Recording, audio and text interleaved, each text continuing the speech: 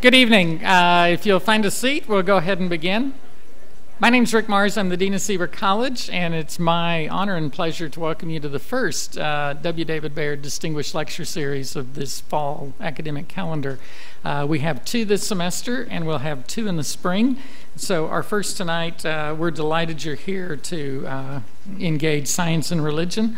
Let me let you know, the second one is coming up October 30th, so if you put it on your calendar, it's a professor from USC, and she's a renowned historian. She works in the area of everything from magic and science in Europe, the history of that, but she's also now become a novelist, and so she's going to, and her novel is a fiction novel about witches. And so she's going to talk some about that. You know, what do vampires wear when they go to work? So if you're interested in that, you will want to come. She'll be quite engaging.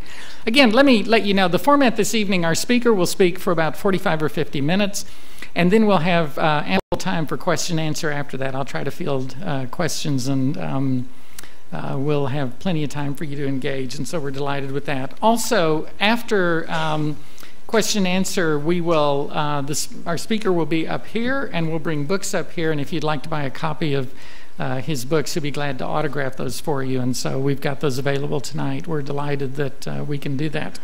Now it's my pleasure to introduce the person who will introduce our speaker tonight. Professor Ed Larson is University Professor of History at Seaver College and then Law at the Law School.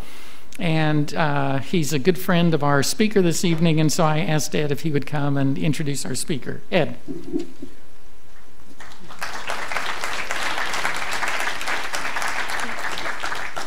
Well, it's actually my pleasure to be here to do this.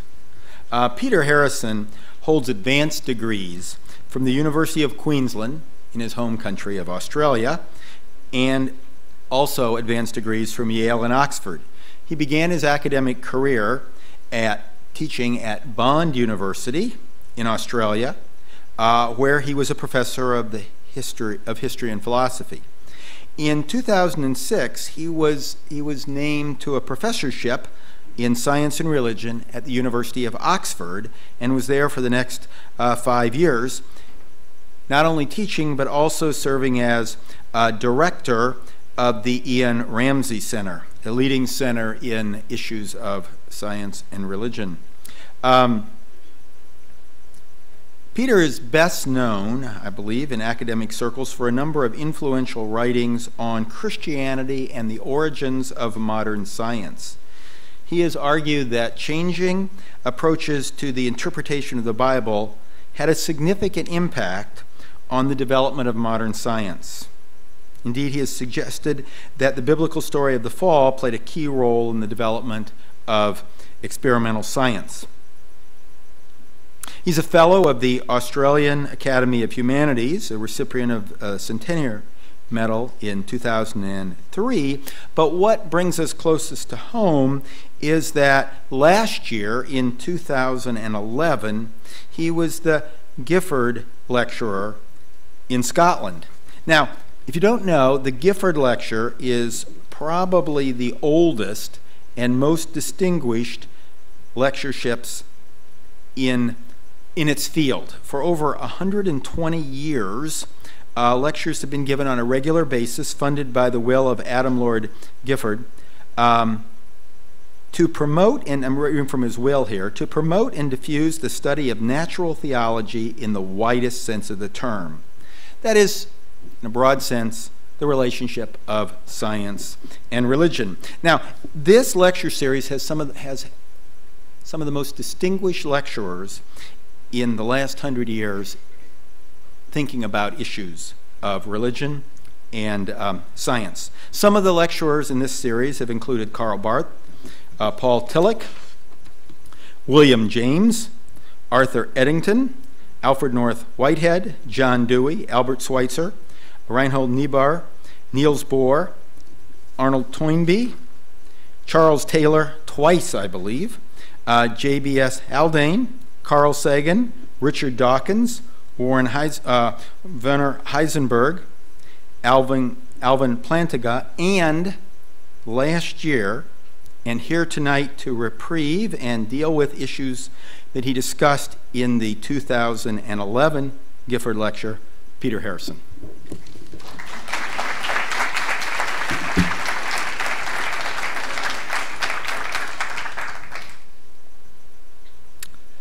Well, thanks, Ed, for that introduction, and thanks also to Dean Mars for inviting me. It's a great pleasure to be here and to see all of you here this evening. As you can see, I'm going to be talking about the religious origins of modern science, ? And just to give you a few clues as to where I'm going with this, I think there are some very simple models about the relationship between science and religion that are pretty commonplace. And one of the standard models is a model of conflict, that science and religion are, by their essential natures, in conflict, and that their history has been one of perennial warfare. Others have argued that religion and science are really separate spheres of activity, and they don't have that much to do with each other. And what I want to do in this lecture is to say that really both of these views are wrong, that there are interesting and complicated relations between science and religion, but that at the key period when science was developing in the West, historians refer to this period as the scientific revolution that took place in the 17th century, I will argue that religion played a key and important role in establishing science and also in consolidating scientific activity. That is to say, in making science a key part of what Western culture has been about from that time. So, religious origins of modern science, I'm going to talk about 5 different ways in which religion played a role in the emergence and persistence of science in the 17th century. And I'm going to speak first of all about motivations. Then I'm going to talk about how religion played a role in providing criteria for choosing between alternative scientific theories. I'm going to talk about the importance of religion in providing social sanctions for science. I'll explain in more detail what I mean by that. I'm going to talk about the way in which religion provided the necessary presuppositions upon which modern science was founded. And then finally, I'll say something about the way in which religion informed the methods of investigation, particularly experimental methods of investigation in the 17th century. Now, of these 5 issues, I'll say something just very briefly about the first 2, and I'll be a little more expansive about the last 3. And the last 3 really are areas that my own research has been engaged in. So these are areas that are of particular interest to me. Okay, so we'll start then with this basic question of motivations. Now, historically, it's very often difficult to tell what motivates particular individuals to do the activities that they do. However, sometimes individuals are quite explicit about what their motivations are, and we know for some key figures in the scientific revolution of the 17th century that they were motivated by religious concerns to do the scientific activities that they were involved in. And I'm just going to give you 2 examples. Johannes Kepler was an astronomer, as you can see from his dates there, a key figure in establishing the elliptical nature of planetary orbits, and he came up with 3 laws of planetary motion that I'll come back to later in the lecture, and these 3 laws of planetary motion were subsequently brought into Newton's single law of universal gravity. So he was a pivotal figure in the scientific revolution, and this is what he says about his own vocation and his own motivations, that he had wanted first of all to be a theologian. That was his real goal, but he realised that astronomy was equally a theological preoccupation. And Kepler went on to talk about scientists as being priests of nature. So scientific activity for Kepler was something that he engaged in out of religious motivations. Just a second figure as an example of this mode of interaction is Robert Boyle, often known as the father of chemistry. And for those of you who remember your high school physics, on chemistry, perhaps you'll know Boyle's gas law that talks about the relationship between pressure and volume of gases, and you can also add in temperature there. So P1V1 over T1 equals P2V2 over T2. Boyle's law. I'll come back to laws of nature too later.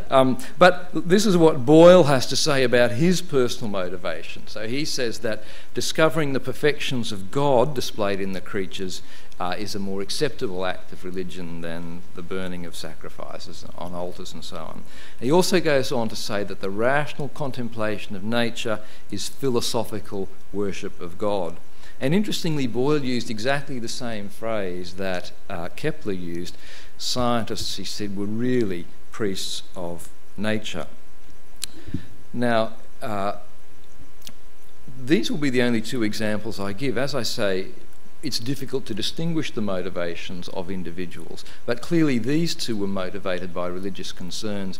If we can generalise more than this, we can say that virtually without exception, the key figures in the scientific revolution were people with pretty orthodox religious commitments. It doesn't necessarily follow from that their religious commitments motivated them to do science, but the general picture we see is one that for these individuals their religious beliefs were at the very least compatible with their scientific activities, and in some specific cases, these two, for example, their scientific activities were motivated by specific religious concerns.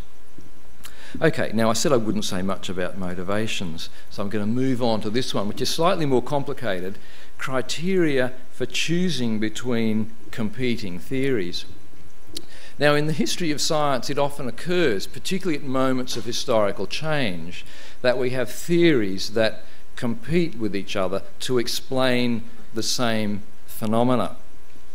And very often these theories are empirically equivalent. And what I mean by that is that they give the same kind of predictability and they are equally consistent with the observational evidence. And that was the case at the beginning of the 17th century with regard to the dominant astronomical models that were on offer and that are nicely depicted in this frontispiece from a book that comes from the middle of the 17th century. And what we see there is the muse of astronomy, Urania, who is holding a balance, and she is weighing up two astronomical models, and she is finding that one of these astronomical models is the one to run with. And there's a third astronomical model at the bottom of the picture which has been discarded. And the identification of these models at the top, the one that's not favoured, incidentally, in this particular volume, the Copernican model, where the Earth and the planets, as you know, revolve around the Sun. The intermediate model that Tycho Brahe had proposed, where the planets, apart from the Earth, all go around the Sun, but the Sun itself orbits the Earth, so the Earth is still stationary at the centre of the cosmos. And then the model that's been discarded at the bottom, the Ptolemaic model proposed by the philosopher, the astronomer Ptolemy, which was an Earth-centred model.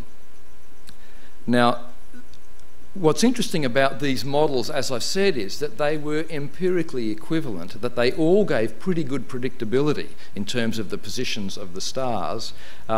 Each of them had some problems, but the question is, if it's the case that the evidence is the same for each of them, how then do we choose between them? Clearly, we can't use the evidence to distinguish, and so we use extra or propositions outside the realm of science to choose, and sometimes religious factors play a role in that. Aesthetic factors might also play a role. So, for example, the Copernican model was the simplest model and the most elegant mathematically, and this was one reason why it was preferred.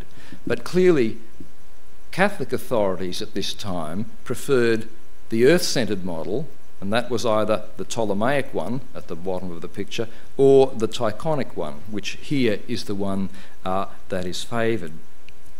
But the point I want to make here is that one way in which religious considerations play a role in the emergence of science is that they allow people to have a preference for one model over the other when nothing else weighs in the balance. And this also gives me the opportunity to say something very briefly about the Galileo situation. The Galileo affair is typically regarded as emblematic of the history of science and religion relations, and that is to say emblematic of conflict between science and religion. The point I would make is that this is not emblematic of a science and religion clash, but rather of a clash between two scientific theories, and that the evidence was by no means unambiguously in favour of the sun-centred Copernican model. And if you're interested to know what some of the evidence against Galileo's view was, there was an absence of stellar parallax. And that means if the Earth is in motion, we should see changes in the relative positions of the fixed stars. Now, you can try this at home, but at risk of making a fool of myself, you want to know how parallax works. If you close one eye and put two fingers up and you move your head, when the fingers are lined up, when you move your head, they seem to move apart. And that's really a kind of demonstration of parallax. Yes, you can try it right now if you want to. But what we would expect if the Earth was in motion was that the positions of the stars relative to each other would change, and there was no evidence of stellar parallax at this time. In fact, there was only evidence of stellar parallax. It was only discovered in the early 19th century. So this should have counted against the idea that the Earth was in motion, okay? But clearly it didn't in this case. My general point here is that the issue of whether Galileo was right or wrong was by no means clear, and it wasn't purely religious considerations that determined the condemnation of Galileo, but rather scientific considerations as well. And there's much more that could be said about this, but I'll move on. To go back to my general point about how religious considerations play a role in the emergence of science, religion might lead people either to choose or to reject some scientific model. In this case, in the case of Catholicism, religion seems to have had a negative impact on the emergence of science, but it's interesting that some Protestant thinkers actually preferred the Copernican model, again on religious grounds. Now, as I've said, I'm not going to talk too much about those first two things, motivations and criteria for choosing between competing theories, because I want to focus really on these last three considerations, which I think are the most important. And the first point here is to do with, well, the third point, is to do with social and cultural sanctions. And I should say, let me just make some general comments before I explain exactly what's going on here. If we want to argue that Christianity played a role in the emergence of science, how might we as historians go about doing that? We don't have laboratories where we can run experiments, but what we do have is comparative histories where we can compare the course of scientific development in other cultures. And so we have a couple of other models, and one model would be Islamic science. In the Middle Ages, there was a flourishing Islamic science. There was a very sophisticated astronomy. It was, in certain respects, in all respects, in fact, ahead of what was going on in the West. And yet something happened to Islamic science, okay? Science did not take off in Islamic culture. It took off in the modern West. And so we ask ourselves the question, what's distinctive about the West such that science happens there and happens then in the 17th century? What are the variables that are different between that and Islamic culture that means science flourishes in the West?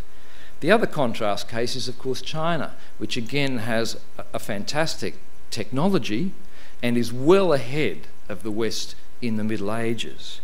But again, we can ask the question, why is it that science doesn't seem to take off in China, but it does take off in the West. And what we need to look for here then are perhaps cultural values that underpin science in the West, cultural values that might be absent in those contrast cases of Islam and China. The other thing that's important to understand is that what we're trying to explain here is not merely the appearance of technology or the appearance of brilliant scientific minds coming up with theories. It's more than that. It's the persistence of science. It's the emergence of a scientific culture where we see science moving from being just one thing amongst a range of cultural priorities to being one of the most important, and in fact I think in Western society some people would argue the single most important cultural activity. So it's not merely having brilliant scientists, it's getting behind the scientific enterprise, consolidating it, and we might say giving it legs. And historians and sociologists have argued that what does that in the West are particular values, and those values, it might be argued, are religious ones. And I'm just going to suggest how that might be the case. One guy who gave us some important clues in this quest for the values that underpin science was the sociologist Robert Merton. His dates are there. As I say, he was primarily a sociologist who was interested in history. He gave us some very familiar phrases like role model, self-fulfilling prophecy are two of his phrases. But in a book called Science, Technology and Society in 17th Century England, Merton analysed the composition of the early Royal Society. Now, the Royal Society kicked off in 1660. It's now the most prestigious body of scientists, I think it's fair to say, in the world. And what Merton found interesting about the composition of the early Royal Society was that it had a disproportionate number of Puritans. And so we can see there 62% of the early membership of the Royal Society were Puritans, the rest were mostly Anglicans. And this was at a time when Puritans did not have that percentage of representation in the general population. Now, subsequently, Merton did this work in the first half of the last century.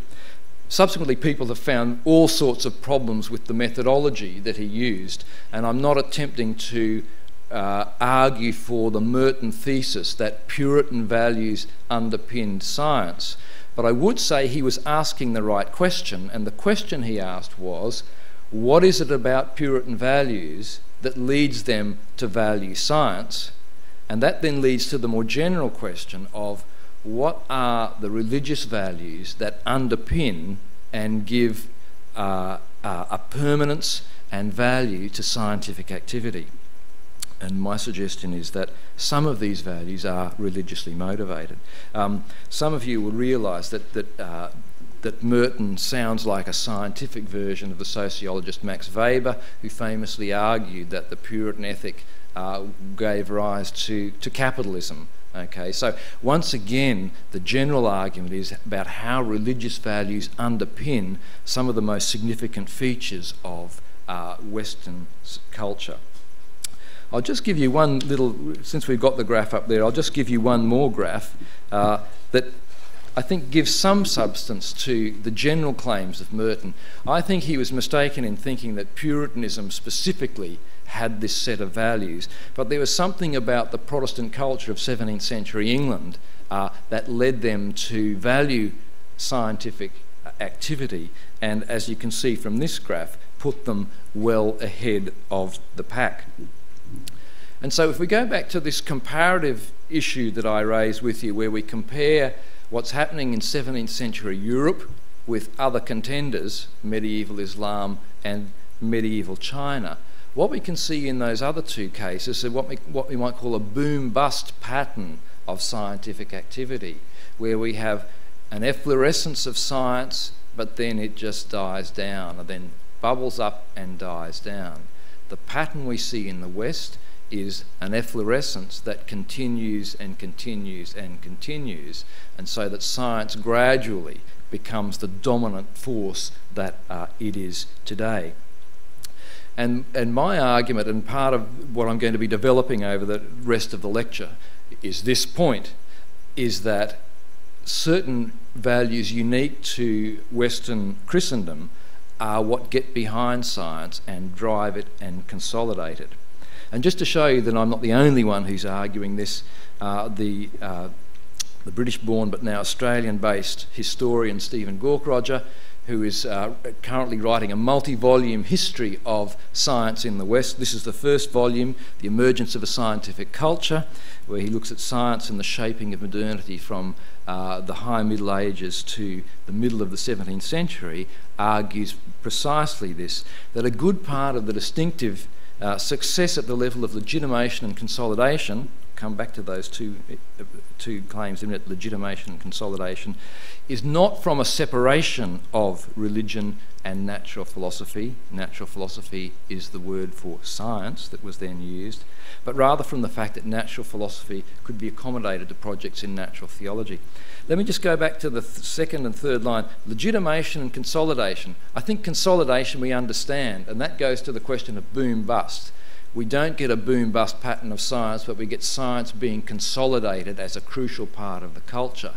And legitimation is not a question we now ask about science, because we think about science as a kind of activity that legitimates itself.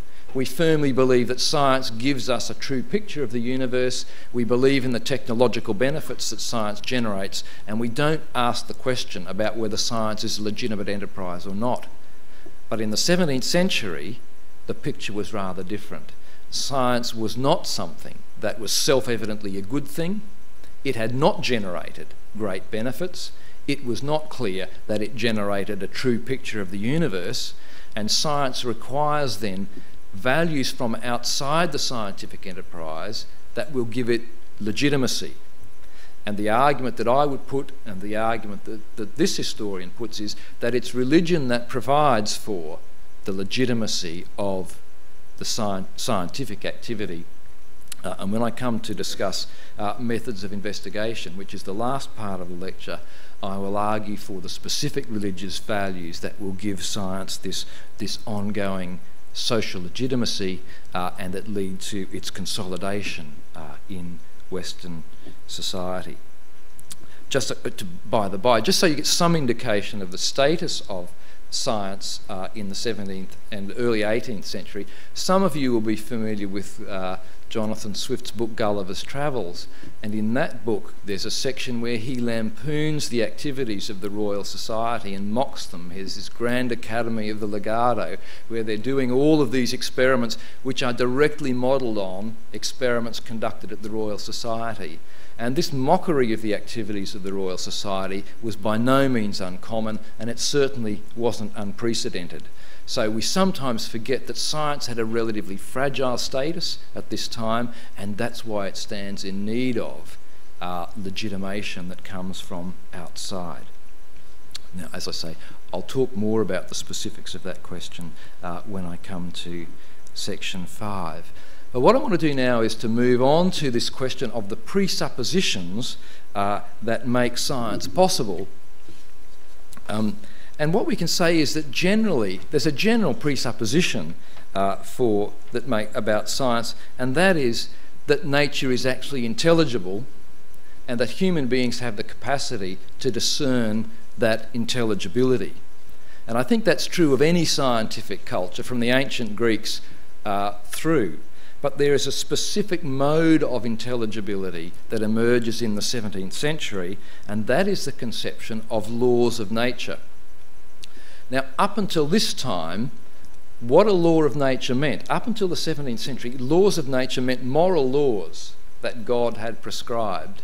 So discussions about laws of nature were always in terms of moral laws that were the consequence of divine commands, right? The obvious one, thou shalt not kill. That's a law of nature. Now, what's interesting is that in the 17th century, that conception of a law of nature is transferred from the moral realm to the physical realm, But again, the laws of nature are still regarded as being of divine origin.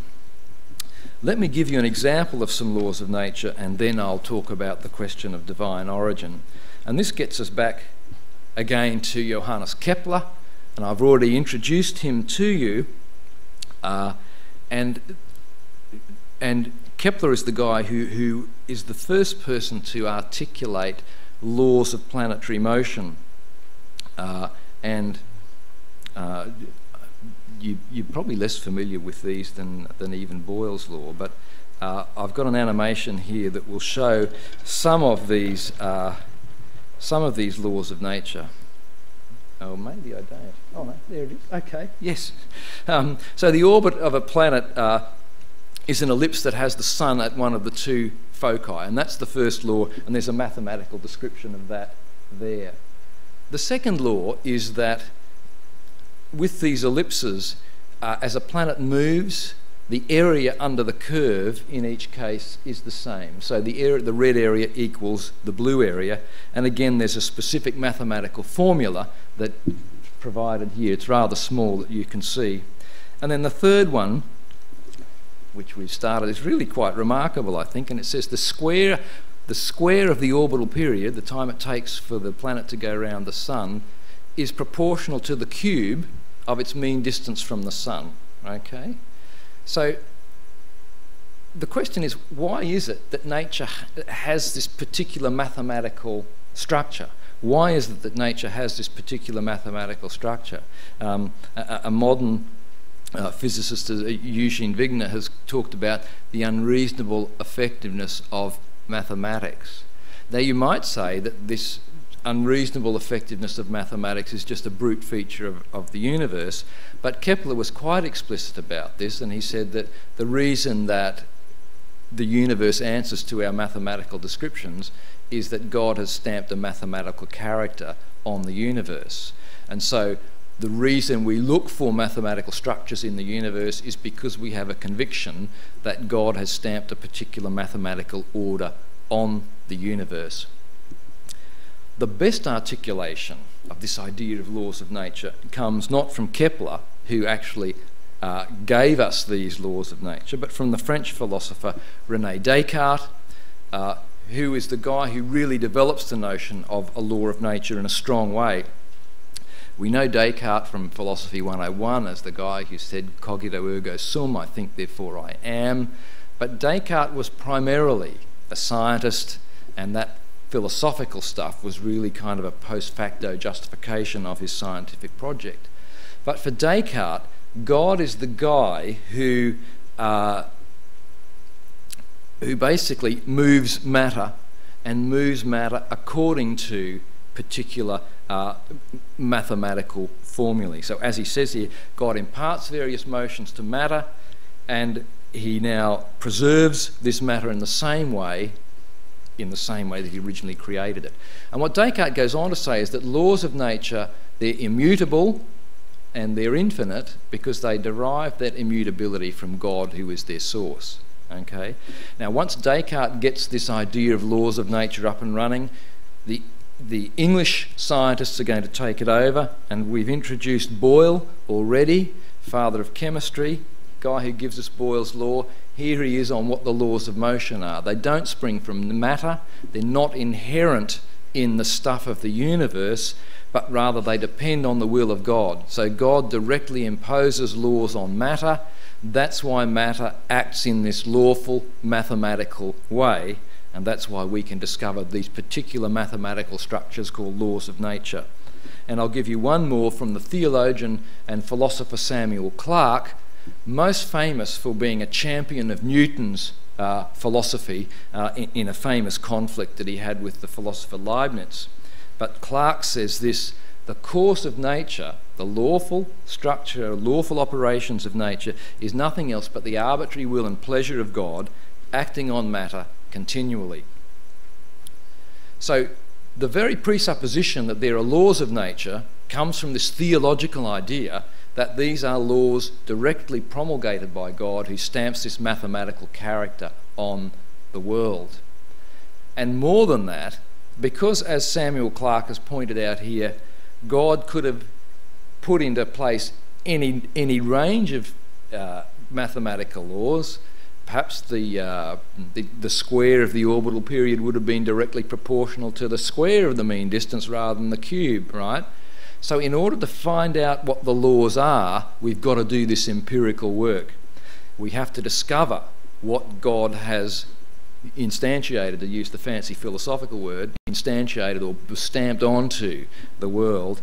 And that's precisely what we get in this description in Newton's famous work, the Principia Mathematica, possibly the most famous work of science ever written, where he sets out the laws of gravitation. The true business of philosophy, and philosophy is the word they use for science, philosophy or natural philosophy, is to inquire after the laws that the grand creator actually chose to found this most beautiful frame of the world, not those by which he might have done so had he so pleased. So the point here is we can't simply intuit the mathematical structure of the universe. We have to do the empirical inquiry, the experimental inquiry that discovers what these mathematical patterns are that God has stamped on the universe. So to sum up the very general point I want to make here, insofar as science assumes that there are mathematical laws of nature that can be discovered and have these particular mathematical qualities, the original assumption that motivated this idea is essentially a theological one. And as I say, we don't have this conception of laws of nature prior to the 17th century. So religion then provides this crucial presupposition for modern science and mathematical physics. Now, the last thing then I wanted to talk about was the way in which religion informs methods of investigation. And we've already got some hint of this, because if God arbitrarily chooses to impose a particular mathematical structure on the universe, then we need to go out into the world and experimentally discover what that is. I'm now going to give you a set of reasons why experiment seems to be a good idea, and also why the whole scientific enterprise is something that, from a religious perspective, we ought to value. And this thesis is set out in this book, The Fall of Man and the Foundations of Science, and the theological doctrine that I'm going to talk about as being crucially important here is this idea of the fall. And just to explain what the fall is, the story that we get in Genesis, Adam and Eve are placed in the garden. They're placed in a perfect situation. They choose to disobey God, and as a consequence they're cast out of the Garden of Eden, and that is the story of the fall. Now, this story, in the ways in which it was told in the 17th century, was told in a quite literal way, but Adam was presented in his original perfect condition as someone who had an almost omniscient knowledge of the workings of nature. Adam, in other words, was understood to be the perfect scientist. He knew the natures, and a key part of this was the fact that he named the creatures. And what that suggested to 17th century biblical interpreters was that Adam knew their natures, and he gave them a name that was apt to them. More than that, Adam was thought to have understood astronomy perfectly. And indeed, people like Newton and Descartes, when they wrote their new scientific theories, they really believed that all they were doing was rediscovering theories that Adam had known, and perhaps to some extent even Moses had known, and that these theories about universal gravity and so on were implicit in the Genesis text. It's a little bit far-fetched, but there it is. So there are stories then about Adam having a perfect knowledge of nature, but as a consequence of the fall, losing that knowledge. Okay, so the fall was not just a moral lapse, it was a fall away from knowledge, and more than that, a fall away from the capacity actually to grasp how nature operated. Now, the other thing we need to understand is that the science that emerges in the 17th century is replacing a medieval science that was based on Aristotle, the Greek philosopher. And Aristotelian science, to cut a very long story short, had these sorts of characteristics. It was based on common sense observations of everyday experience. Okay, so Aristotle's science was experience-based. That's for sure, but it was not experimentally based. And so, in our normal experience, heavy objects like hammers fall faster than light objects like feathers. Okay, heavy objects fall faster than light ones. So there's a kind of generalisation based on common sense. It was a key part of Aristotle. If you put an object into motion, will it continue in motion? No, it won't. It will eventually stop. So again, here's part of Aristotelian science based on common sense, that things that are moving will eventually run out of puff and stop. Okay, that the principles of motion on Earth, terrestrial motion, those principles are very different from the motions in the heavens, where things seem to move in perfect circles, and indeed they do seem to move eternally, unlike things on Earth. Another common sense observation, the Earth is not in motion. We don't appear to be hurtling through space at thousands of miles an hour. Now, each of these things we now know scientifically to be false. We know that objects accelerate with a uniform velocity, right, but that objects will, the heavy object and the light object, in a vacuum, the hammer and the feather will fall at the same rate. And there's a wonderful experiment. Some of the guys on the moon took a hammer and a feather and they actually held them up. You can find it on YouTube, and it's quite amazing to see the feather and the hammer go, away they go. But what's interesting is that in order for that to work, you have to have an artificial contrived situation. It's only under experimental conditions that you see that the common sense observations don't hold true. And it's the same thing for things in motion, right? So we know that a law of motion is that a thing that's in motion will continue in motion until a force acts upon it. But that's something you don't actually see in nature. That's something you see under specific experimental conditions. So part of the move from an Aristotelian science based on common sense to a contemporary experimental science is to forget about common sense observations and to think about doing observations under strict and counterfactual conditions. Now, why might we do that? Well, I'm getting to that, and that's to do with the fall. Okay, so bear in mind that that's the picture of Aristotle that we're going to dismiss with a new experimental science, and that this theological idea of the fall has something to do with that.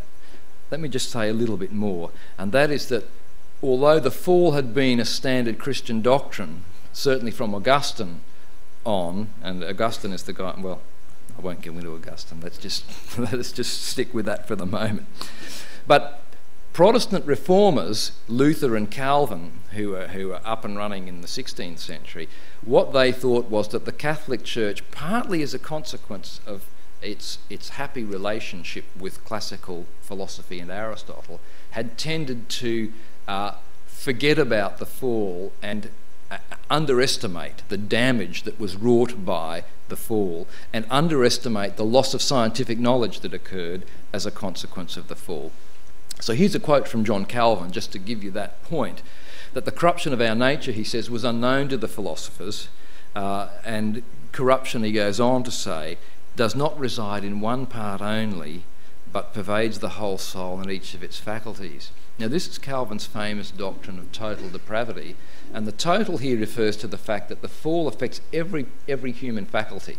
So it's not just a moral thing, it also affects our intellect, right? That's why it's total. Aristotle didn't understand that, and that's why Aristotle thought we could have a science based on common sense observations. That science wouldn't be too hard because there was really nothing wrong with our cognitive apparatus. And Calvin says, no, actually there is, and therefore science will have to be different if it takes that view about the corruption of our nature. And here's Luther, who again makes a similar point. It's impossible that nature could be understood by human reason, he says, after the fall of Adam. Okay? So the scientific enterprise is now under threat. Certainly Aristotle's easy version of science is not going to work. Okay, let me just give you one more example before I start to get on to the scientists, and I'm going to move here to Blaise Pascal, who was a wonderful mathematician, a poet, and a theologian. Again, Pascal's principle is a hydraulic principle for those of you who are into hydraulics. And here's what Pascal says about ancient philosophy and why the ancient philosophers never really got it. So he's talking in part about Aristotle. He says if they realised man's excellence, they didn't know about his corruption. Now that's the same point that Calvin was making. And okay, there's a lot of stuff in there. But he goes on to say either they became vain and confident, Aristotle, or they became complete sceptics. Okay, and that's as he goes on to say, the academicians are the academic sceptics. So he said the problem with the ancients is they fell into one of two extremes. Either they were very confident in human capacities because they didn't know about the fall, and that gives you an Aristotelian kind of science. If they didn't do that, they were completely sceptical, and they thought that knowledge was impossible, and that they were the two extremes. Now, what modern experimental science is going to be is it's going to be something smack in the middle. That it's not going to be overly optimistic, but it's not going to be completely sceptical either. So it's a kind of mitigated middle path scepticism, and that's where I'm headed with this idea. And I'll just give you one more example. We possess an image of truth, we perceive an image of truth, says Pascal, but we possess nothing but falsehood. And he says, being equally incapable of both ignorance and certain knowledge, it's obvious that we once enjoyed a degree of perfection from which we are unhappily fallen. Now this is the key thing, because we have an image of perfection that we have in Adam, so we understand that there's a possibility of a perfect knowledge, but we also understand our fallen condition, which means that that is not completely achievable in this life, but we shouldn't go the whole path of skepticism, right? And this frames then the extremes in which modern science emerges as a conception.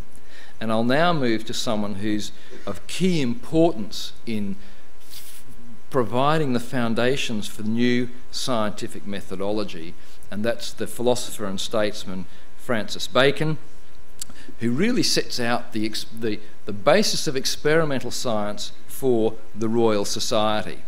And this passage and a couple of others I'm going to give you, in a nutshell, show the importance of this story about Adam's fall for motivating the new science. So as he says, man by the fall fell both from his innocency and his dominion over nature, right? So Adam had a perfect dominion over nature. But here's the key thing, both of these losses, even in this life, can be in some part repaired, the latter by arts, the former by religion and faith, and the latter by arts and sciences. Okay, so here's the story. We fell away from an originally perfect knowledge of nature, but don't give up on that. In part, this can be restored in the present life by the sciences. There was a moral and an intellectual fall. Religion helps us with the moral bit, but the sciences are what we need to get back our dominion over nature. And so we have here really the program for the religious legitimation of the whole scientific enterprise. And we also have, as I'll try and spell out, the justification for a particular experimental approach. Let me just give you one more quote from Bacon, and then I'm going to give you a quote from some of the Royal Society people, and then we'll wrap it up. So he says, Bacon, knowledge is to be sought not for the quiet of resolution, but for a restitution and reinvesting of man to the sovereignty and power he had in his first state of creation.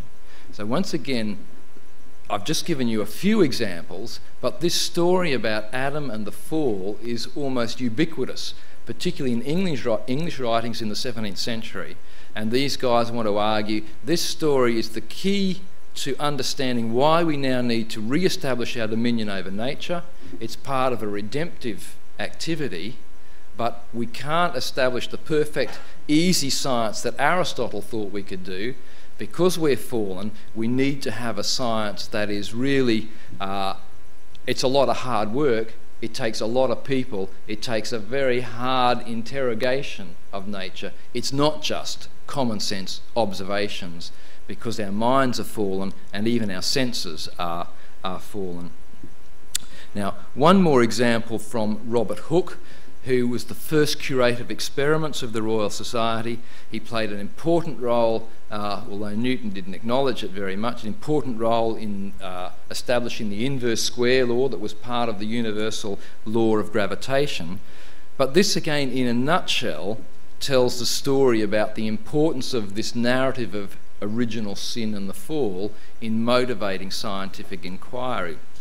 So every man, he says, from a derived corruption innate and born within him, and that's this idea of original sin and the fall, and from his breeding and converse with men is subject to slip into all sorts of errors, right? There's the analysis, the theological analysis of the human condition, and then the conclusion, what follows.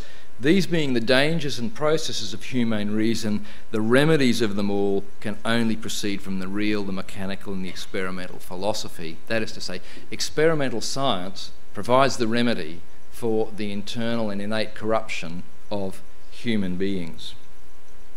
Okay, now as I said, that thesis is a kind of book-length thesis, and I've just sketched it out very roughly here, and I hope you've got the general idea of where that's going. But let me say something about what are the features of this new science and how those features fit into this story about the fall that I've just set out. So, first of all, we have our knowledge then, according to these guys, is now probabilistic and it's not demonstrative. And to cut a long story short, the goal of Aristotle's science was to have logically demonstrable knowledge, okay? And what the new experimental philosophers are saying is actually we can't achieve that. The best we can do is probabilistic, instrumentalist kind of knowledge. We can't actually know things as they are in themselves. All we can understand is their appearances, okay? And again, this is part of the new experimental approach. Crucially, knowledge, scientific knowledge, is not ever going to be the product of a single brilliant mind.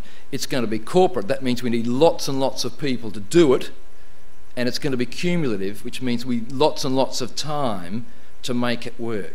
So we get lots of people working on small problems over a long period of time, and as Bacon famously argued, this is the kind of thing that needs government support. You can't just have a few bright people coming up with ideas.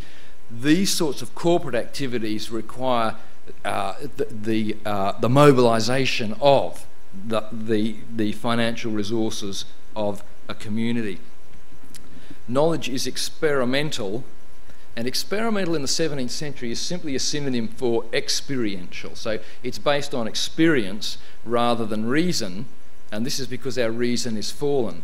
So often you get the idea that science is based on reason. For these people in the 17th century, it wasn't based on reason at all. It was based on experience. And you could start to derive conclusions based on experience, but certainly it wasn't reason alone that was giving you the results. Reason was highly suspect. Our senses had fallen, and this then provides a justification for instruments like microscopes and telescopes. Luther actually remarks that Adam had telescopic vision. So Adam could actually literally see what was going on in the universe, and as a consequence of the fall, he lost that, right? That was not an uncommon idea. So now we have the notion where we have the first use of scientific instruments, that these instruments are ways of overcoming the limitations of human senses. More than that, the natural world itself has fallen and resists attempts to know it. Again, unlike the Aristotelian view that we can easily know what's going on in nature, and therefore nature needs to be experimented on under special circumstances so we get the true picture of how it operates. And that's why Bacon sometimes uses these metaphors of torture. Not as often as some people have argued, but nonetheless he does use those sort of aggressive interrogation notions. And then summing it up, the whole of this new methodological approach is imagined to be a kind of therapeutic regimen, a medicine, as it were, that's applied to overcome the inherent limitation of reason and the senses.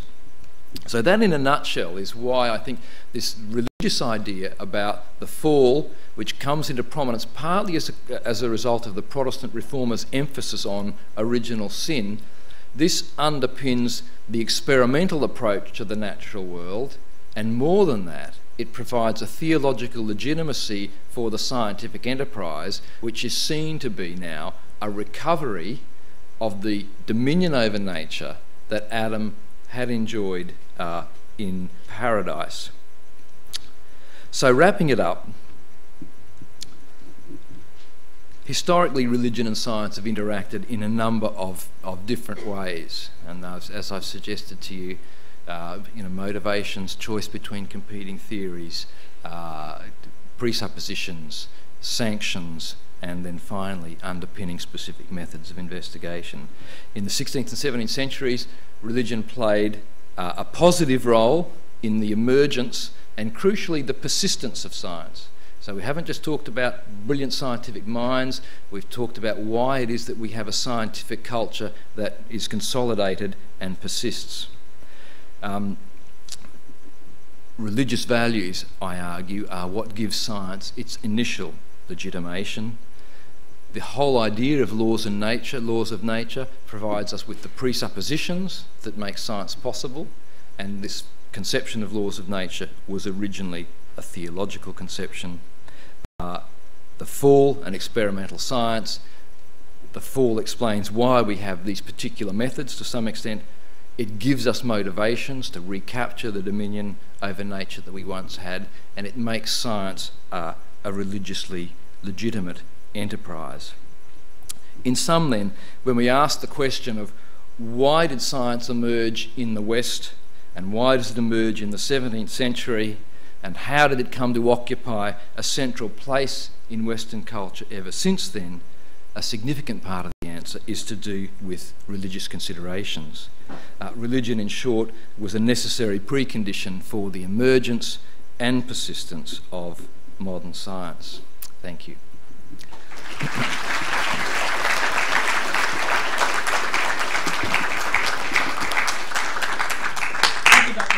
We have a few minutes for questions. I think the acoustics in this room and the microphones are supposed to be good enough. If you'll stand where you are and speak up, we'll be able to hear your question.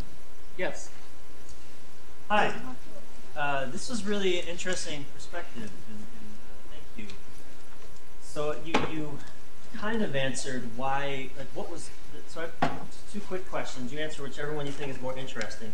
Okay. But the question of, so then what was missing in Islamic culture and Chinese cultures that didn't then afford itself to the scientific question? And what happened in our culture that science seemed to get, that there seemed to be like this point where science then decided, you know what, we don't need God anymore. Yeah. You know, and then there's this other sort of religious component which says, wait, science, you went too far. We don't really trust you fully. So like there was a schism there. So there's kind of two questions.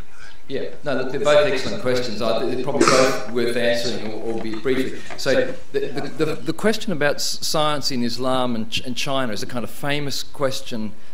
Joseph Needham was a historian of Chinese science who asked this question about China.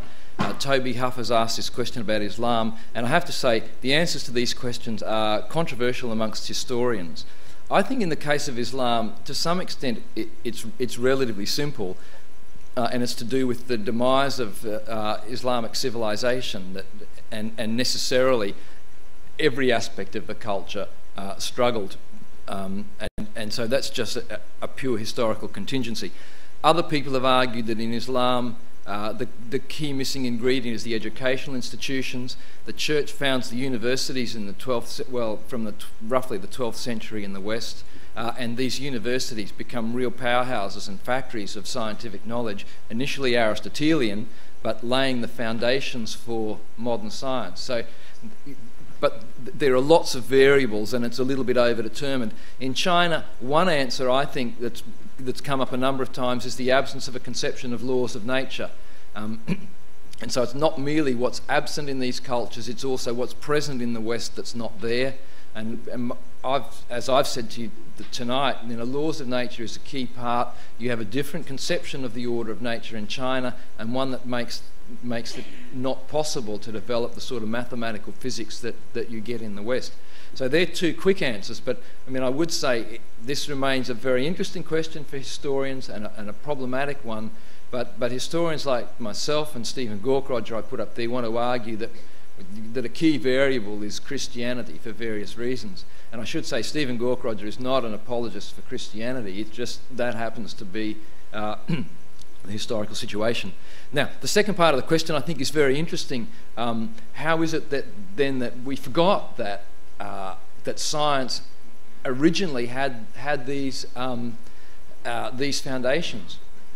And there's a couple of reasons. I think one is that science, once it established legitimacy, it didn't need religion anymore. It seemed it had enough momentum just to keep going. In England in the 19th century, and I think it's the 19th century when all this starts to come apart, there's an explicit question of professionalism, that the scientific profession emerges for the first time. So it's in the 19th century the word scientist appears for the first time in English, and scientists want to assume for themselves a social authority. In England, they realise that they need to take that from the clergy, who at this time are the dominant cultural authority, and there's an explicit attempt on the part of people like Thomas Henry Huxley, Darwin's bulldog, to reduce the influence of the clergy and to increase the influence of science. And to some extent, this is an understandable situation. I think the church had too much power then, science had too little. But now we have this situation where there's a perceived conflict between science and religion, and science is perceived to hold, the key cards, as it were. So that's a very quick answer to what I think are two good questions.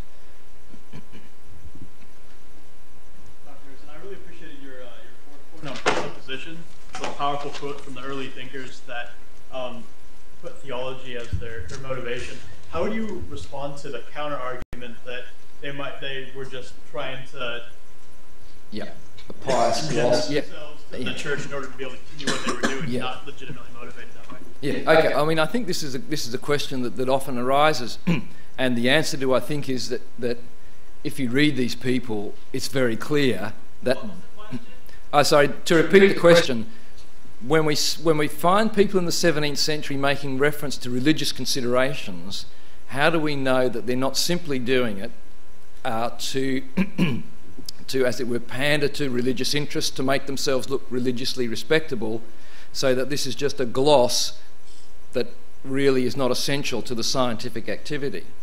I mean, I think two things. First of all, when you read these people, you understand that they're serious about their religious claims. But the second thing is that the science doesn't work without the religious presuppositions, okay? These guys have got no reason to think there are laws of nature unless they believe God instantiated them, okay?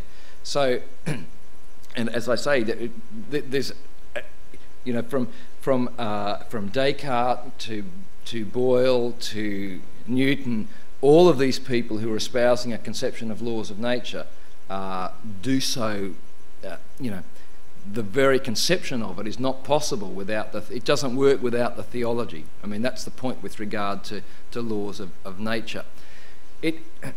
Having said that, I think there are some people who, Descartes is very interesting on this. I have no doubt that Descartes is quite sincere in his religion, but he is also very cautious of, he's very cautious about the situation, partly in light of the fact that he's acutely aware of what happened to Galileo, and just to give you an example, Descartes is about to publish a Copernican text, Le Monde, in 1633. He hears that Galileo has been condemned, and he puts that on hold, and that's actually when he starts to do his philosophical stuff.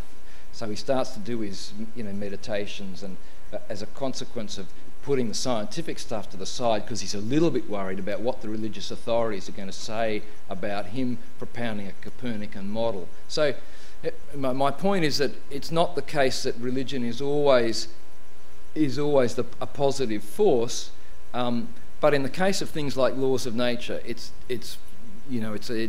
just patently obvious that that's not going to get up and running without the theological foundations, So.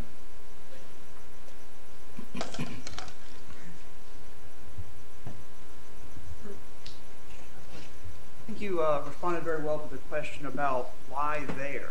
In other words, why the West and not Islamic civilization or China. The question that historians, of course, are always very interested in is why then? So why the 16th and 17th century as opposed to earlier in Christendom? And another question I have is, this is a very complex story that you're telling and compelling about Christianity having these values that legitimate scientific research. But I'm trying, again, it's so complex, it's not easily reducible to adjectives or nouns, but I'm just wondering, can you tell me what those, can you articulate those values in a word or a phrase?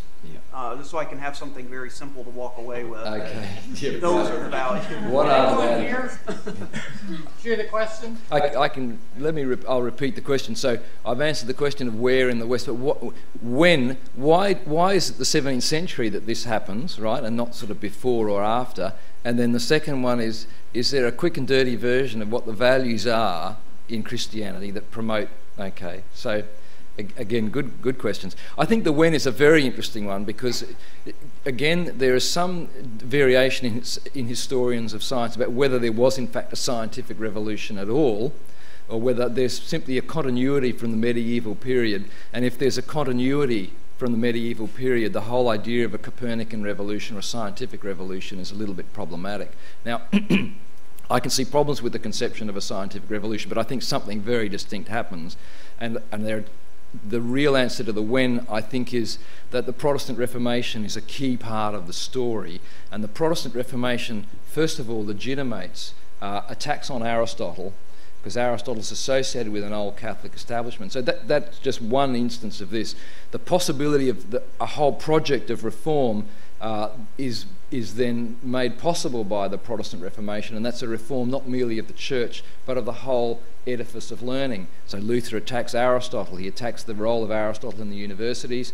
In England, this is used as an opportunity to, Francis Bacon explicitly says, we had a religious reformation in the previous century, now we need a reformation of learning to go along with that. And the other thing about the Protestant Reformation is, as I've suggested, this new theological anthropology that comes with Luther and Calvin. By theological anthropology, I mean a theological conception of human personhood that emphasises the fallen condition of human beings in a way that hadn't been the case so much in medieval theological anthropology. And that's why I put those quotes from Luther and Calvin up there. So I think part of the when question is to do with a scientific revolution that follows upon a Protestant Reformation. And the other thing here, of course, is the Renaissance, which is, again, an element that I haven't spoken about at all. But in terms of these categories of periodisation, historians often attack them, but I think there's a lot to them. And so the when question, I think, is at least partly answered by the Protestant Reformation is really a key part of that story. Now, the second part of your question, is there a quick and dirty version of the Christian values? Yeah, look, in essence, it's the notion of re-establishing dominion over nature that gives legitimacy. That's the key part of Bacon. So Adam had dominion. There was a command in Genesis 1:28 to exercise dominion, and that's then regarded as, again, I can complicate the story a little bit, but dominion is a key part. Up until this period, dominion had often been construed as a psychological dominion, that dominion over the beasts had meant a psychological dominion within the mind over our bestial passions. And we see in the 17th century the literal reading of this idea of dominion is no, it's not just a self-dominion, it's a literal dominion over the world, and that motivates scientific inquiry, and it also motivates colonisation. Okay, so that's one element of it, and the other part is this notion of the fall, which is related to dominion, but the fall then will give us the necessity for an experimental approach to this. So the general project, re-establish dominion over nature. Okay, the means to do it, an experimental natural philosophy, because only an experimental natural philosophy takes seriously our limitations as human beings in a way that the preceding Aristotelian science didn't. Was that? I should have said, did I say that in the lecture or not? Maybe I didn't. Let's thank Dr. Ramsey. Okay, thank you.